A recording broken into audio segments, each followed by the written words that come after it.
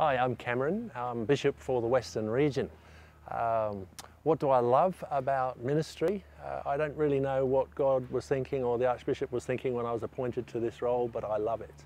It seems to make sense of everything that I've done previously, and here I am, roving over a big area, 498,000 square kilometres, working with some fantastic people, often in some really challenging situations. We've got the big cities down there, Ipswich and Toowoomba, and then we go right out to the remote stations.